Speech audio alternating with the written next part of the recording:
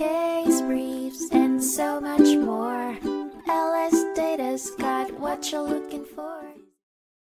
A 2015 case, Freedom from Religion Foundation, Inc. v. Emanuel County School System, was heard by the United States District Court for the Southern District of Georgia. It centered around a group of parents and their young children suing a public school in Georgia over teacher-led prayers in the classroom. They argued that this practice violated the Establishment Clause of the First Amendment, which ensures the separation of church and state. The parents and students requested to use pseudonyms in the court proceedings due to fear of retaliation and bullying.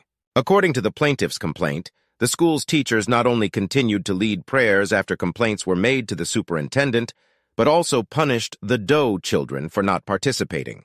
They cited a history of backlash against those who challenged government-endorsed prayer in public institutions. The court granted the plaintiffs anonymity, allowing them to proceed with their lawsuit using pseudonyms due to their vulnerability as child litigants and potential harm from religious attitudes. A protective order was issued confidentially, allowing disclosure to defense counsel and support staff.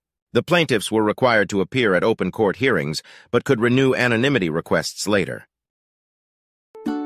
Case briefs, and so much more. LSData's got what you're looking for. Visit lsd.law, elevate your mind. Leave the stress of class.